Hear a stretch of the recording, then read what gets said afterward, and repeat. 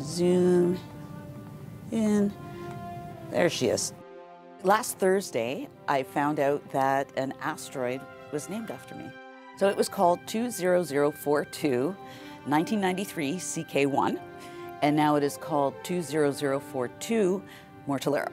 The Royal Astronomical Society of Canada, they put forth my name, and it was accepted, which was amazing. The asteroid is in the main asteroid belt between Mars and Jupiter, and it is 9.3 kilometers in diameter, and it takes 4.15 years to complete an orbit. I can't guarantee that it will not slam into Earth. No, I'm hoping that will not happen. Never in a million years did I think, when I was looking up at the sky when I was 8 years old after seeing a picture of Saturn from the Voyager spacecraft, did I ever imagine I'd be where I am today.